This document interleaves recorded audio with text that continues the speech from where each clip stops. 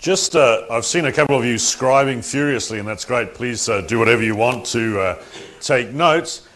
Be aware that I will help you with that any way that I can. So if you want a copy of the slides that you'll see, if that's useful, then please just email me.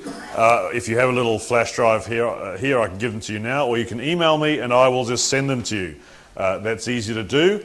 Also, I know that Brother Rogan is putting together the audio-visual, the DVDs. I understand that it'll take 2 discs. It'll be about 40 New Zealand dollars, if that's useful. But also, all the notes are available. It's already published as a book. And this book will have a lot more in it than I'm able to say in the 6 classes, because there's just a lot more to say about the book of Job. So I'll just pick out the highlights of the gems during these presentations. That is available from Sister Jenny for 22 New Zealand dollars, and if for some reason Sister Jenny sells out or you can't get a copy there, you can always go online and buy one, but it'll probably be a bit more expensive. That price of 28 New Zealand dollars is a guess. I think that's what it's going to come to, because they'll ship over from the United States. So it'll be cheaper, definitely, to see Sister Jenny to get a copy of the book. Or, if you don't need a hard copy and you just like reading PDF files, you read on your computer or on a Kindle or something like that, you can actually go onto Google Books and download the whole book for free anyway. I'm not trying to restrict this information from anyone. So if you're comfortable with a soft copy, then you can get that for free online. And finally, if you say, well, 330 pages is a bit of a hard task either way, I've written a very brief synopsis of all the findings, obviously without any of the justifying evidence, which is just a little 12-page file. Again, if you email me, I will happily send you that for free. So whatever, if you want to access the information in whatever medium is most convenient for you, let me know and we can help you out, or you can just carry on taking notes or listen and sort of sift the wheat from the considerable chaff and take home that small grain that's useful. Okay, that's so much on the notes. Let's jump straight into the class. What I've got laid out in front of me and Rogan, who are doing this show, is... oh, hi. I lost my wallet yesterday. I don't know.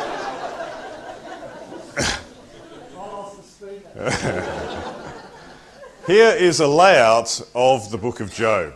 Okay, so it's a very, and this is why this slide probably gives you an idea of why so many people suppose that the book may even be a fiction, which I don't think is a fiction for 1 minute, but it's clearly extremely structured.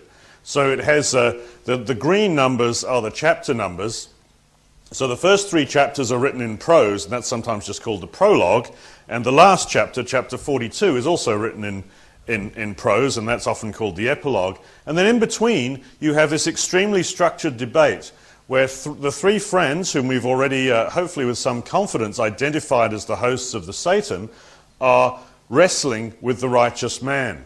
So you have Eliphaz is the elder, I think, of the 3, and he speaks first, and then Job replies, and then Bildad speaks in chapter 8, and Job replies, and Zophar speaks in chapter 11, and Job replies. And it goes through this very orderly sequence of presentations between all the speakers. They almost speak 3 times each. And just as actually Bildad, the second speaker, is speaking for the 3rd time, you'll see this chapter is extremely short. I think there's some evidence that Job's actually cut him off. He will not hear any more. He's had enough. And so he speaks at length, and he gives 2 discrete speeches at this point, and then there's a bit of an impasse and a bit of tension. And that's where Elihu enters and speaks, and then God speaks twice. He gives 2 separate speeches, and then you have the conclusion of the matter. So without looking at the content per se, there is the structure of the book just at a glance. And it's read, if you're following the reading planner, during the month of December, of course, which month we're still in, and I guess we're coming to the end, so this advice comes a little bit late. But I would advise you, if you're reading the book of Job, I would advise you not to follow the planner of reading 1 chapter at a time. I think it's too slow to pick up the material. I would advise you to read 1 square at a time, or possibly even 1 row at a time, whatever's comfortable for you. I think you maintain a much better sense of the developing storyline doing it that way. Okay? Okay, here's an interesting thing. This is a different way of laying out what's going on in the book of Job. And I'm not just trying to create things that look complicated for that sake. We're looking for spiritual value and spiritual lessons. You might suspect that this is just, you know, a physicist who's gone too long without drawing a nerdy graph and is trying to keep himself happy, but that's hopefully not what's going on here. What I've got laid out, and here are the chapter numbers at the bottom, these are the words that Job speaks. So each bar, if it's taller, means he spoke a lot more words. Okay, that's much as obvious. And what I'm trying to do is just see Job's speeches and see how they lay out. So here, in chapters 3 and 4, Job gives a general speech. He just announces his lament to the universe at large, really. And as the story progresses, later on in the work, in chapters 27 through 31, he's going to give 2 more general speeches. In between that is the debate. And these blocks of words, again, there's only the words that Job speaks. I'm not counting the words that the friend speaks. And when I say I'm counting words, all I'm really doing is actually counting sentences. The reason I do that is just because then the number of sentences in English and the number of sentences in Hebrew will probably be a little bit closer matched than having to count through all, you know, make it true to the original language. And if you count the number of words or sentences that Job says in the debate, there's obviously 2 different ways to organize that. So you have a choice. You can either say, well, let's add up all the words that he said to Eliphaz in the 3 times he spoke to him. That's what's shown in blue. And then all the words that he spoke to Bildad and all the words that he spoke to Zophar. Or you could count them a different way. You could say, well, let's count all the words he said to the 3 friends in the first round of speeches, and then all the words that he spoke to the friends in the second round of speeches, and finally all the words that he spoke to the friends in the third round of speeches. Okay? So there's 2 different ways to count that, either the blue or the purple way. And what we see is that there's actually quite a simplistic but sort of very arithmetic, mathematical beauty in the presentation here. In fact, that's almost exactly 100 phrases in that block, and this one is twice the size and this one is half the size, and there's 100 phrases in that block as well, and to a greater or lesser degree of accuracy, there's about 100 phrases in each of those blocks as well. So there really is quite a lot of commonalities and simplicity in this presentation. The account of Job's speeches and what Job says is clearly relayed with great beauty and very great care and diligence. This isn't just some random argument and conversation, at least not what's given to us in the Word of God. So we probably should approach it with reverence and respect, because God has obviously taken some care to present us with a very beautiful thing. The question is, okay, we see the beauty, we see the ratios. What spiritual value are we supposed to deduce from any of that? Well, let's clean it up a bit first. Let's get rid of all the sort of the peripheral stuff. Let's take away everything except the blocks themselves, and then let's sort of gather them together so we can see what we're doing. Let's put the green ones down there, and the purple ones up there, and the blue ones up there. Okay, so we see what we've got. These are the words that he speaks to each of the 3 friends. These are the words Job speaks in each of the 3 rounds of speeches. And these are the 3 general speeches that Job makes to the universe at large. And the trends are pretty easy to spot. What I'm going to suggest to you, and the evidence is there, so you can deduce it for yourself, is that the blue ones are all much about the same size. The purple ones are clearly decreasing, and the green ones are clearly increasing. And in fact, the mathematical ratio is very simple. The word exponential gets thrown around more casually than it should, but this is actually a simple exponent. This is half of this, and this is half of this, and this is twice of this, and this is twice this. So they are actually both in simple and genuine, unstretched exponential forms. Okay, fine, so what? So there's the observations we've made. The amount spoken to each friend is about the same.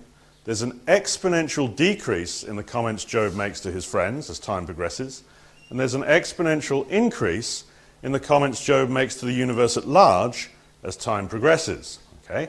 We can agree on that. The question is, where are we going to go with that data? What interpretations are we going to place upon that? Would you suggest it's reasonable to say that essentially, in terms of comforting Job, one friend was as much use as another? Even though there is a distinction in their characteristics and in the type of person they are, when it comes to comforting Job, they were as good as each other, or perhaps sadly as poor as each other. Neither of them, Job couldn't seem to get, he didn't favour one friend over another in terms of trying to persuade anything of anything. I think what these purple and green blocks really show is the pathos of Job's position. And you can understand why. As time goes by, let's just put the ratio up. At the beginning, Job is 8 times more likely to talk to a friend and loved one than he is to talk to a stranger. That shouldn't be a surprise, right? If some disaster impacts your life, and I'm sure we've all been through personal disasters, the first person you're going to turn to, you're probably 8 times more likely to talk to a friend than you are to talk to the universe at large or to any stranger. But as time goes by and we get into the middle of the debate, while we find that now Job is only twice as likely to talk to a friend as he is to talk to a stranger, and by the end of the matter, since that has halved again and this has doubled again, Job is actually twice as likely to just shout out to the hedgerows as he is to trust any of his friends. What a desperately poor situation, and perhaps this alone, just this evidence, really illustrates what a terrible situation Job found himself in, not only in the trials themselves, but in the inadequacy of his friends to supply any support. And maybe that's a guideline for us then, rather than to just say, here's a provocation for us to really beat on the three friends and call them rude names and say how useless they were. Maybe it's a guideline for us as a bit of an exhortation as to how to comfort others. Since the relationship was best at the beginning, when the friends were saying very little, I think it's a good idea to be present. In times of suffering, be present for your suffering friend. Listen. There may not be a whole lot you can say. And if there's not a whole lot you can say, then don't say a whole lot. The friends sat in silence with Job for 7 days, as you know, when they first went to comfort him.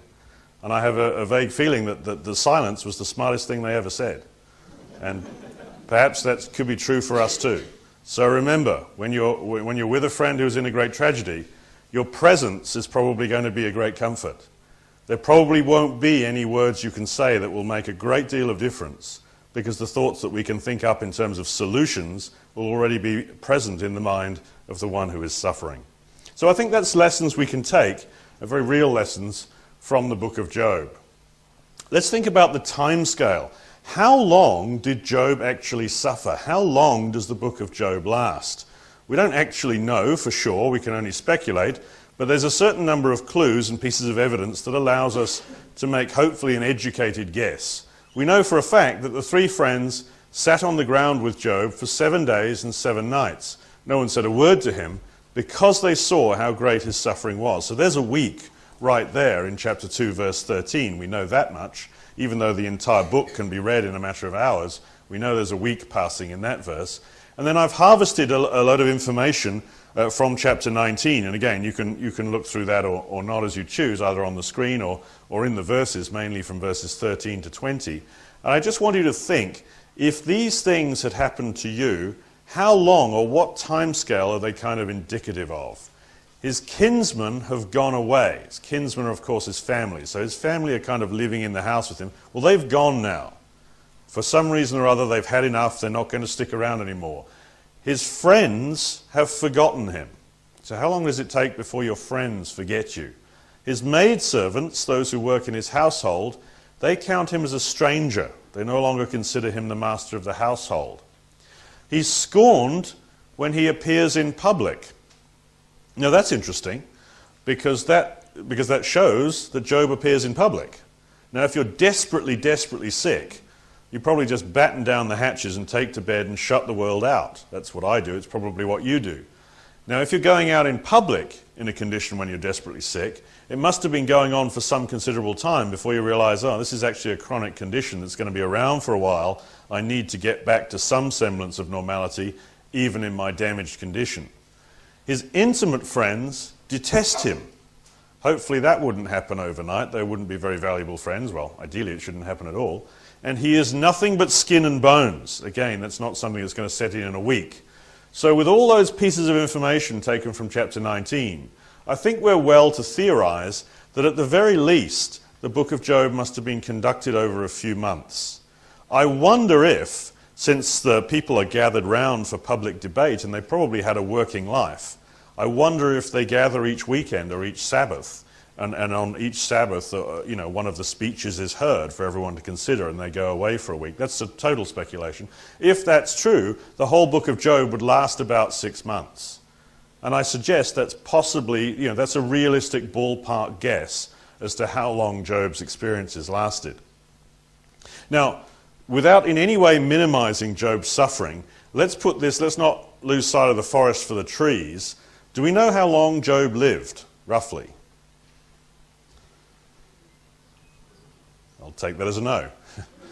We know at the end of this experience he lives a further 140 years, and when these experiences start, he's had 10 children. So we're going to say ballpark 200, right? Ballpark 200 years. Now, we also know that his life was extremely prosperous before this tragedy struck, and we also know that his life was extremely prosperous in all aspects after these tragedies struck.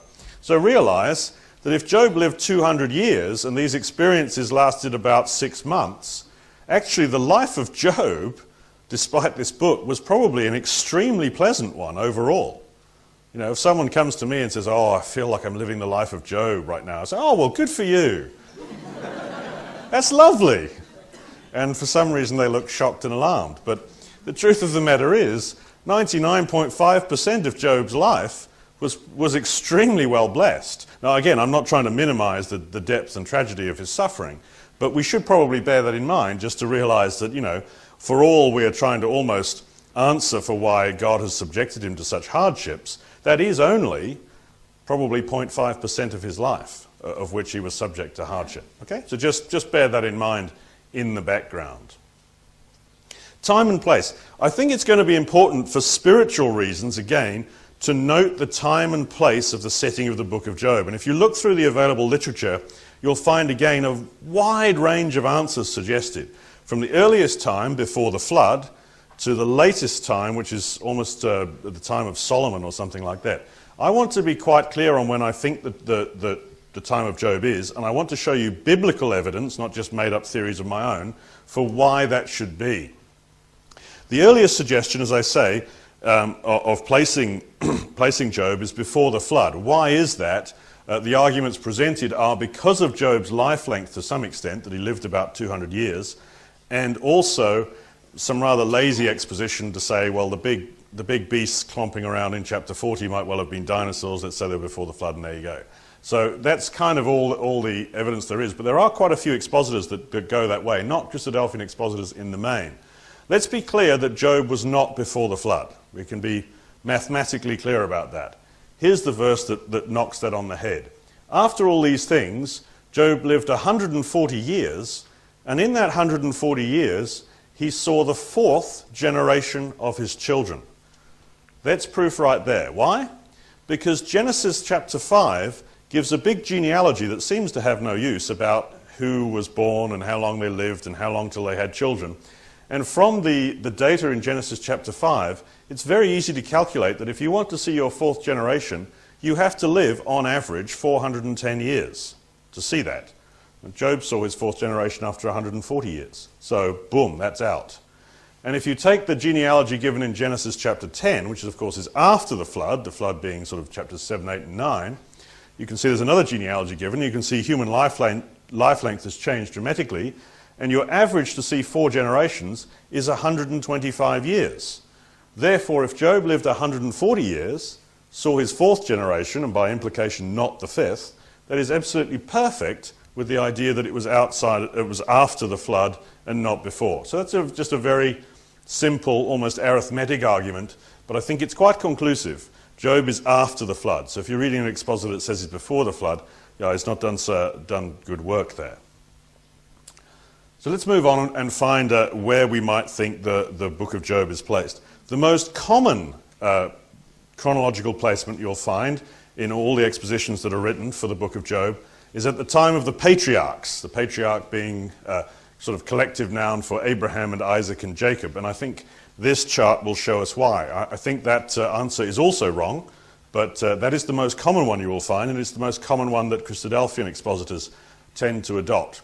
There's some good reason why. Let's look at this family tree and we can see why that is. There's Abraham shown with two wives, Sarah and Keturah. Sarah bore Isaac and Keturah bore Shua, and Abraham's brother, his older brother Nahor, who bore the 2 sons Uz and Buz. Why is that useful? Because in all of these lines you can basically find the names that are showing up in the book of Job. There is Eliphaz the Temanite. This is the only Teman in the entire scriptural record, and we're told that he became a great tribe and a great family, and by the time Teman was born, Eliphaz was also a family name. So the idea that there should be Eliphaz a Temanite makes good sense here. We have Bildad the Shuhite, and this is the only biblical character, the man called Shua. And we have Zophar the Naamathite. This is one of only 2 Naamans, which is at the same chronology. And we have Elihu the Buzite, that rather confusing character who's going to come along a little bit later. And there's Buz is the son of Nahor. Let's not ignore the other son of Nahor either, because of course the very opening verse of the whole book of Job will say, in the land of Uz there lived a man whose name was Job. And there is one of actually quite a few, of at least 3 biblical Uz characters. So, if we want to find the characters or the names, the family names that are associated in the book of Job, clearly this is a great place to locate them. And I think this is accurately located. And so what happens then is the expositor says, well, therefore, Job must have been right about this time. That's probably making a little bit of a mistake, even though the names have been accurately located, because, of course, each of these people needs to become a massive tribe and family name, right? No one's going to be called a Temanite while Teman's just one man rolling around. He needs to become a tribe in his own right, which is going to take very many generations before there is a Temanite tribe. So that's one reason why we still need to be chronologically significantly downstream even from Abraham, and there's a far better reason coming up in a minute. But before we do that, don't get lost in times and dates, we want to be watching for spiritual lessons. And there's a massive spiritual lesson staring at us right there, which I think is very important. Because yesterday we worked with Eliphaz and Zophar and Bildad, didn't we? And we identified them. And what did we identify them as? The hosts of the Satan. So what have we learned? Satan is a child of Abraham, for sure. And that's a global truth. It's a truth that's very much expanded on when Jesus reasons with the Pharisees back in the New Testament, but it's not a new idea. Godliness is about behavior, not bloodline.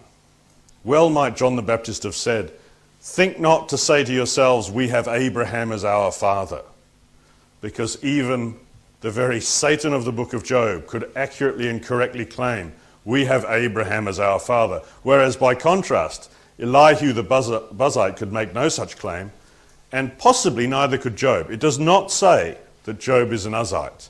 In fact, that's interesting, isn't it?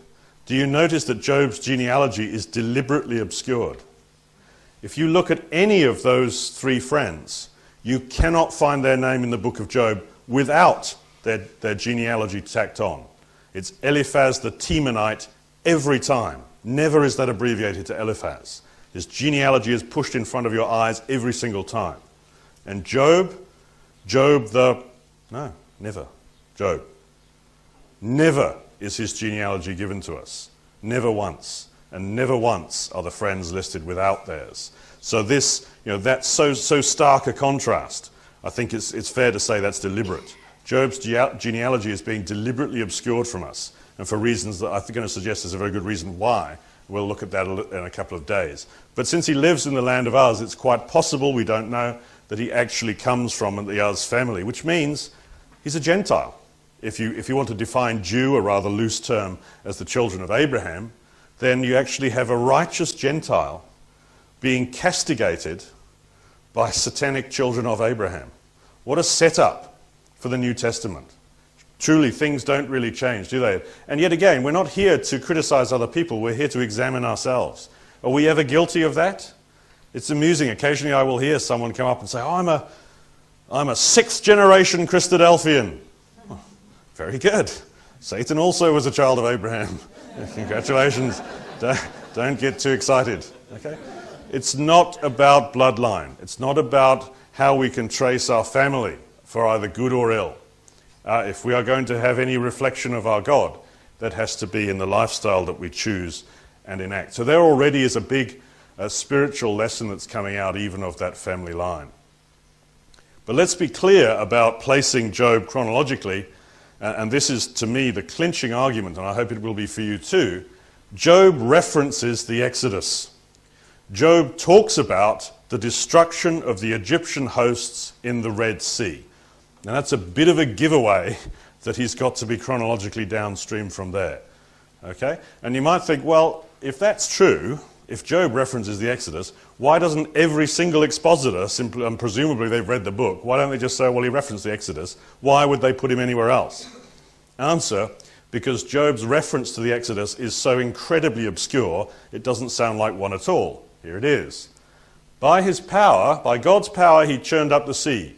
By his wisdom, he cut Rahab to pieces. By his breath, the skies became fair. His hand pierced the gliding serpent. That's chapter 26, verses 12 and 13.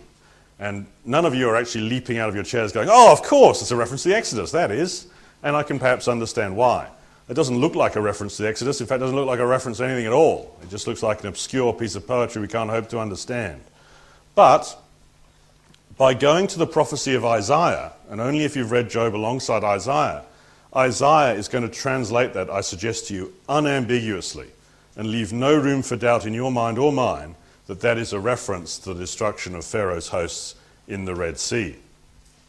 In what follows, I'm going to be using the New International Version. It doesn't matter. This will be true in any version, but it's a little bit easier in the New International Version because this Hebrew word Rahab will stay transliterated, i.e. left as a name, Rahab. Whereas if you're reading another version, you might have an actual meaning of that word given.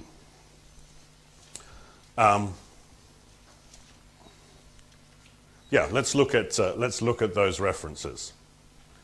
First of all, Isaiah is going to tell us who Rahab is. Now, this is the one thing I wanted to say. This word Rahab occurs only 3 times in the Bible, and I've probably already accidentally misled you into thinking about the woman from Jericho. Her name is different. I don't know why in the English translations it comes out spelt exactly the same in English. That's not helpful. Her Hebrew name, I would like to see almost a C in the middle of her Hebrew name. It's Rachab. R-A-C-H-A-B seems a bit better. Not that I'm a Hebrew expert at all, but suffice to say, her name is different. So don't be thinking about that faithful woman from Jericho. She has a completely different name. Okay? The actual Rahab, R-A-H-A-B in English equivalent, this word occurs only 3 times in the Bible. Once in the book of Job, twice in the prophecy of Isaiah. And Isaiah is going to help us out. He helps us out right here in chapter 30 by telling us exactly who Rahab is. That unprofitable nation, says God, Egypt, whose help is utterly useless. Therefore I call her Rahab the do-nothing. Again, if you have a different translation, might say a couple of different things, but the Hebrew is unequivocal. That is Rahab. And you say, okay, fine, so Rahab is Egypt, that's okay, but that still doesn't prove that Job is talking about the Red Sea crossing. Isaiah 51 will make that beyond doubt. Again, speaking about God, was it not you, God, who cut Rahab to pieces, who pierced that monster through? Was it not you who dried up the sea, the waters of the great deep, who made a road in the depths of the sea so that the redeemed might cross over? Okay? So that, I suggest to you, I don't think anyone would doubt, that is a reference to the Red Sea crossing of the Israelites at the time when Egypt was destroyed. And we already know that this is a reference to Egypt because Isaiah tells us so. So now I want you to consider this language in the light of what Job says. Let me superimpose his quote here. So Job is saying, by his power he churned up the sea, by his wisdom he cut Rahab to pieces. Cut Rahab to pieces. Exactly the same phrase. By his breath the skies became fair, after the wind went away. His hand pierced the gliding serpent, who pierced that monster through. So I think you can see without a shadow of a doubt that what Job is saying there in chapter 26 is a perfect match with what Isaiah is saying in chapter 51.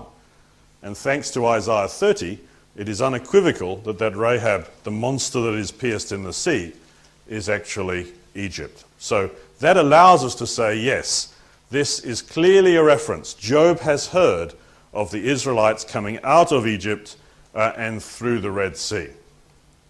And so for that reason, Job's chronology must be downstream from the Red Sea crossing. Now, how far downstream can it go? You know, can we put Job all the way into the 1950s or something? No, we can't. I don't have a limit on how far downstream it can go. Suffice to say that the tribal names that have arisen from Abraham's family, of Teman and Shua and Naaman, they can't we can't go too far before those names start becoming lost in history. And furthermore, Job's great age, even though it was given as a blessing from God of 200, we can't go too far down history before that becomes too obscure. So I place Job shortly after the crossing of the Red Sea. In fact, therefore, at the time when Israel are wandering in the wilderness. This also makes sense with the location of Uz. Location of Uz is not generally disputed, in the mountains of Edom, and that is to the southeast of the Promised Land. Here's the Promised Land. You can see the Dead Sea, and if you've got good eyes, you can probably see the Sea of Galilee a little bit higher up. And so there's Uz, and it makes sense, therefore, why would three children of Abraham ever ever come into contact with the land of Uz? Well, they would during the Exodus, because they've been down south at Sinai, and they're coming up through Uz, and then they're going to go up to the border of the Promised Land, and then they're going to fail in faith, and God's going to say, that's it. Your generation must die out. Go back to the wilderness and wander up and down and to and fro in the earth until everyone over the age of 20 is dead. And that would send them right back to regions including the land of Uz. And then later they will enter the land crossing the Jordan through Joshua.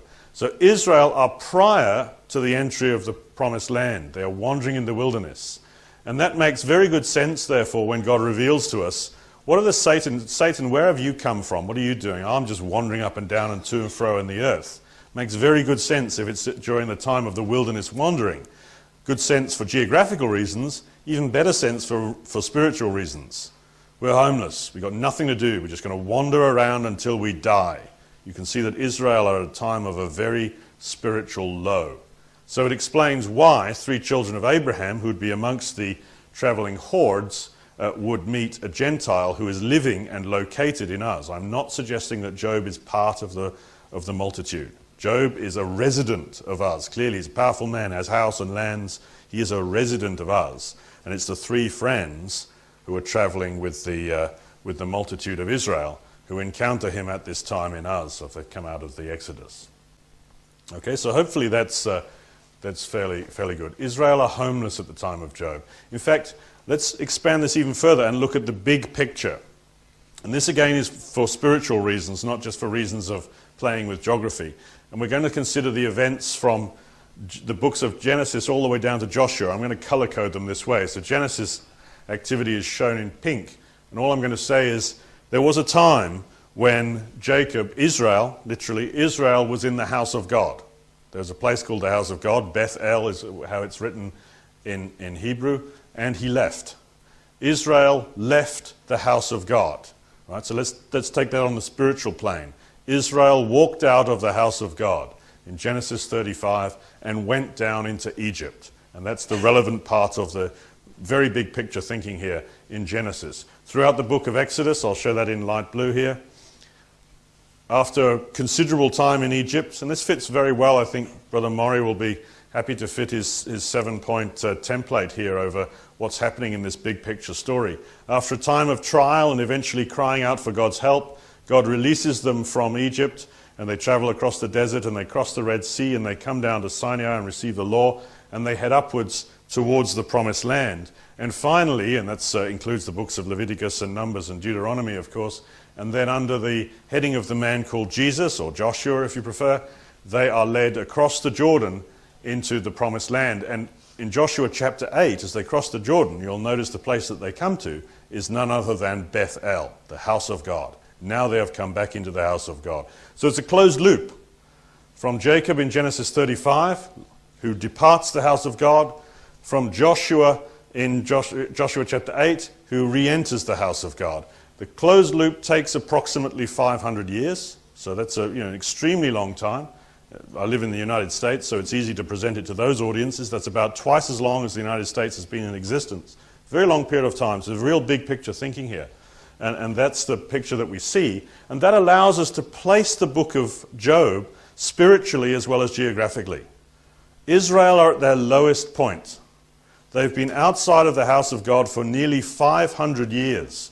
They are wandering and lost in the wilderness. And it's in this embittered and downtrodden condition that they encounter the man Job in the book of Uz. So the Job theme, the children of God are lost, tempted and wandering in the desert, outside of God's house. I think that allows us to really appreciate the spirit of the three friends. I'm not trying to castigate them and make them bad guys. I'm saying they are really at a spiritual low point. So maybe we shouldn't expect, not that they're guilt-free, but we shouldn't expect them to provide great spiritual examples and leadership and encouragement to Job, because they themselves are in a terrible situation where they've just been rejected from the promised land by their God because they themselves rejected God in faith to take it at the first conquest. So that's the time and place of the book of Job, and I think it's useful to know that as you open those pages and start reading the words itself. Let's meet the three friends in a little bit of detail. Remember, Eliphaz is a child of Abraham, but he's also a child of Esau, so he's an Edomite. He does not go through the line of Isaac and Jacob. His Eliphaz and Teman are from the line of Edom. And what do we know about Edom at this time? Edom are the ones who would give no comfort to the children of God. The children of God said, as they're wandering through the wilderness the first time, "This is what your brother Israel says. You know about all the hardships that have come upon us." This could be Job speaking. It's not, of course. This is the people under Moses. "Please let us pass through your country." And the children of Edom reply, "You may not pass through here. If you try, we will march out and attack you with the sword." Now, I'm not trying to visit the sins of the fathers unto the children, but at the same time, this is going to form a very interesting template for how much sympathy Eliphaz, the Edomite, the Temanite, has for the child of God, who is Job, not by bloodline, but by conduct. "Think how you have instructed many," Eliphaz begins. These are strengthening words. "How you have strengthened feeble hands. Your words, Job, have supported those who stumbled. You have strengthened faltering knees." But as time goes by, and that embittered pride bubbles up to the surface, Eliphaz will come to explicitly contradict those words. Look, compare these two speeches, his first speech with his own third speech. Now he says, much later on, "You demanded security from your brothers for no reason. You stripped men of their clothing, leaving them naked. You gave no water to the weary, and you withheld food from the hungry. And you sent widows away empty-handed and broke the strength of the fatherless." And he finishes with a flourish of the doctrine of retribution and says, "That is why snares are all around you, why sudden peril terrifies you." So you can see Eliphaz. He might try and be sympathetic, but it's not in his nature. His true nature comes out as time passes, and he wants only to condemn Job because he was jealous of his wealth. Bildad, arguably, is worse. Again, it is not our job to castigate brethren who will be in the kingdom of God, but we are not shown Bildad in a good setting. He is actually a little bit vicious, because what he does in his second speech in chapter 18, I've got 3 quotes here, is he talks about a hypothetical wicked man. He says, "Job, let me tell you what would happen if I ever met a wicked man. Let me tell you what would happen." And then he picks things, you can read them for yourself, he picks things that explicitly match Job's condition. You know, he may as well have named his hair and eye colour. You know, a wicked man would have, blue eyes and walk with a limp. You know, he may as well have just deliberately described Job. "Fire resides in his tent," says Bildad, as if that comes from wisdom he knew. He did at least know that the fire of God fell from the sky, whether a volcano or a meteor or whatever, and burned up Job's sheep and servants. Bildad says, "Oh, you know about the wicked man. The wicked man has parts of his skin eaten away," as if this is a piece of common sense that we all know. But he did at least know that painful sores from the soles of his feet to the top of his head afflicted his friend Job. And Bildad finishes with perhaps the most devastating comment of all. "The wicked man has no offspring or descendants among his people, and he knows full well that Job has had all of his children taken from him by disaster." And just in case Job could possibly have missed the point, "Surely such is the dwelling of an evil man," says Bildad. "Such is the place of one who knows not God." That is the comfort that is available from Bildad. So he's probably the most aggressive and acerbic of the three. Eliphaz is the oldest. Bildad is the most, well, dare I say it, the most vicious, realistically. And then we meet Zophar, who perhaps is not as vicious as Bildad, but he's a little bit pompous and perhaps not so clever. "Surely God recognizes deceitful men," says Zophar, "and when he sees evil, does he not take note?" And again, here comes the most clear essence of the doctrine of retribution. If you put away the sin that is in your hand and allow no evil to dwell in your tent, you will lie down with no one to make you afraid, and many will court your favor. The moment you stop sinning, the sunshine will come out and your life will become beautiful and rosy, says Zophar. That is what he seems to believe. Rabbi, who sinned, this man or his parents, that he was born blind? This is kind of the New Testament equivalent of Zophar, who is in fact the purest by bloodline. He's a child of Abraham and also a child of Jacob, of the tribe of Benjamin. So he's also a Jew by the most explicit definition. Neither this man nor his parents sinned, said Jesus, but this happened so the work of God might be displayed in his life. So this is words that we know. And yet there's something resident in each one of us, isn't it? That if we went out from this place and someone got hit with a lightning bolt, it's our reflex to think, oh, I wonder what he did. It's just built into us, isn't it? That doctrine of retribution. It's easy to say intellectually. When you bring it to the conscious mind, it's easy to say, oh, it's so foolish. Look at this, John chapter 9, so foolish they thought that. But actually it's resident in our subconscious mind. You really have to make an effort to stamp it out, to get rid of it. So that's what I'm saying. It's been a long time since those three children of Abraham have been in the house of God. The three friends are in no position to help Job. Not only are they physically and geographically homeless, they are spiritually homeless. They are spiritually bereft of any strength or physique. The three friends have fallen victim to the beast of pride, so they have become Job's condemners, not in any sense his comforter. And that means, what about us, I provoke? What about us? What happens when we encounter spiritual Gentiles, those outside of covenant relationship who are having difficulties in their life? What is our automatic response? Is it to say, well, if you started coming to Bible class, you wouldn't have had that car crash. It's not true, is it? Don't go down that road. We need to actually be present and listen to those who are suffering and entice them towards the love of God. It was God who went out of his way to save those three friends. We might easily scorn them, but that's what Job's suffering was all about. God's work to save the three friends that otherwise would have been lost, to save lives. Let's consider also, it's just wrong not to consider the condition of Job, and notice that the tortures that are brought upon him. I have a situation, my mind is very compartmentalized, and if one area of my life is going very badly, I kind of just close it off and run off into the other life. You work in your career or something else, right? And I think we maybe all do that. But Job is hit on every possible level. He can't get away. Physically, he's hit. The night drags on, and I toss till dawn. So he doesn't get to sleep. I don't know what lack of sleep does to you, but it makes me grumpy and depressed. My body is clothed with worms and scabs. My skin is broken and festering. Emotionally, think of the weight of this comment. If only my anguish could be weighed, it would surely outweigh the sand of the seas. Socially, their sons mock me in song. I've become a byword among them. They do not hesitate to spit in my face. He's mocked in the marketplace. Personally, even in his most intimate relationship with his partner, my breath has become offensive to my wife. I am loathsome to my own brothers. And perhaps most importantly of all, if you could say, well, at least, with all that destruction, who could bear it all? He can at least take comfort in the relationship he has with his God. No, he finds that he can't.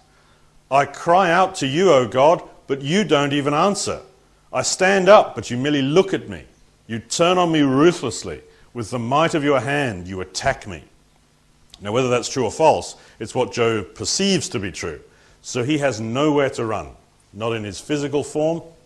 He can't go out and exercise and say, oh, forget it, I'll just go for a long run. Not in his emotional life, not in any friends outside of his family, not in any friends or relationship inside his family, nor even with his God.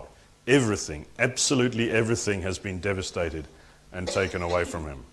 And yet, it is amongst this condition, and this then is the real power of the man Job, that amongst this condition he can still make these well-known words.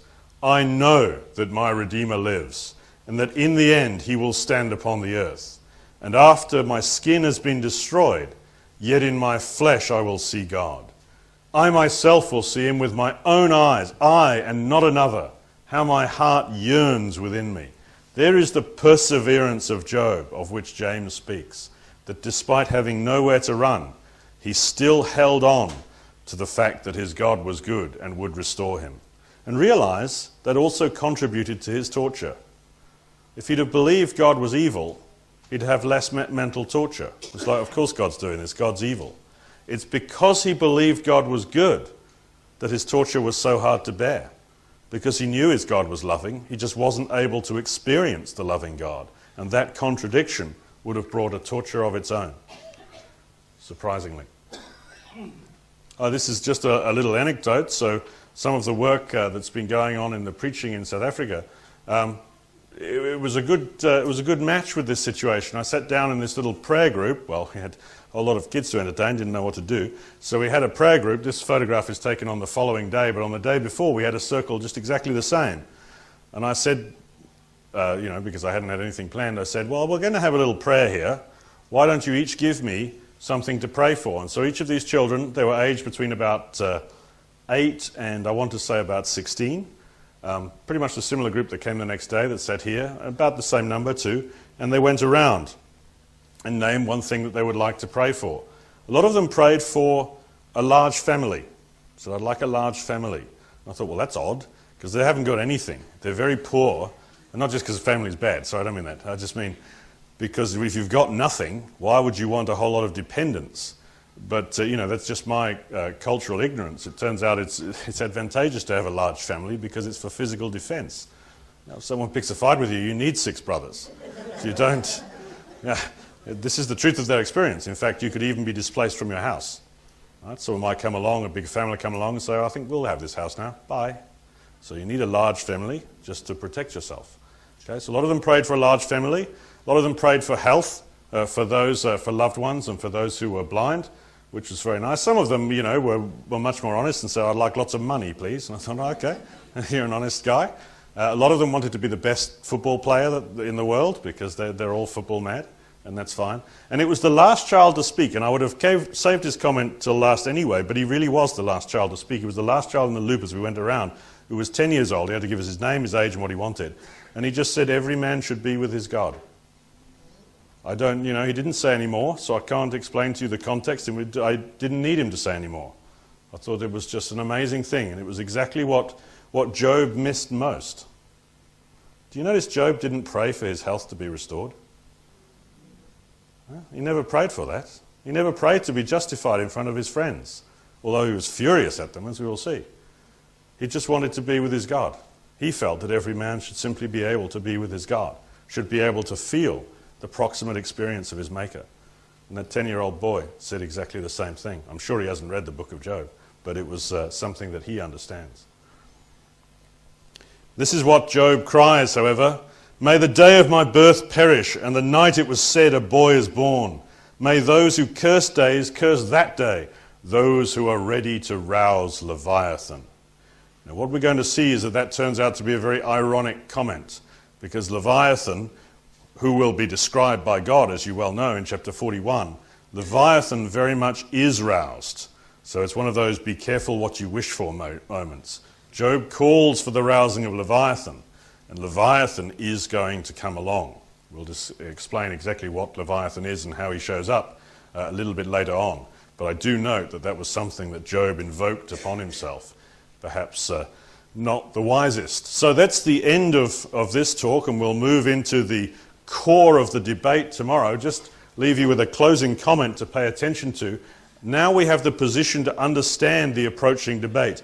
We now understand both the who and the where of the debate. So that massive chunk of the center of Job that just seems to be this tedious, pedantic argument going round and round and round between 4 really rather boring speakers, or so it seems, we now know, well, the pride that motivated the 3 friends has been identified, hopefully confidently, as the Satan of chapter 1 and chapter 2. The Satan has not gone away. And the person with whom the Satan is wrestling is Job, who is the righteous man. So what we're about to see is 28 chapters of exactly how spiritual righteousness counters and fights with and parries the spiritual Satan. And today we have determined that that fight takes place in the wilderness land. So what are we learning? We're learning that the book of Job is going to tell us that the righteous man has been led by the Spirit into the wilderness to be tempted of the devil. And if you want to know how and why Jesus of Nazareth was able to survive his temptation in the wilderness, I suggest to you and cannot prove it's because Jesus learned what to do and what not to do from the book of Job. Sometimes we take Jesus' life too lightly and say, oh, well, he had the Spirit without measure. It's easy for him, isn't it? No, Jesus had to learn obedience. And clearly one of his mechanisms was learning the Scriptures, which would have included the scrolls of Job. I believe Jesus took his education for how to survive the temptation in the wilderness from the righteous man versus the Satan in the wilderness that had happened before. And we'll see exactly how that pans out tomorrow. Thank you, Rob.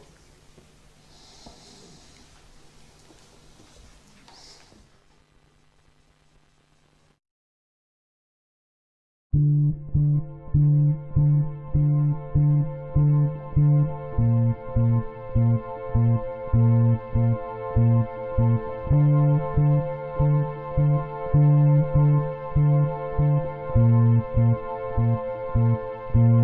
you.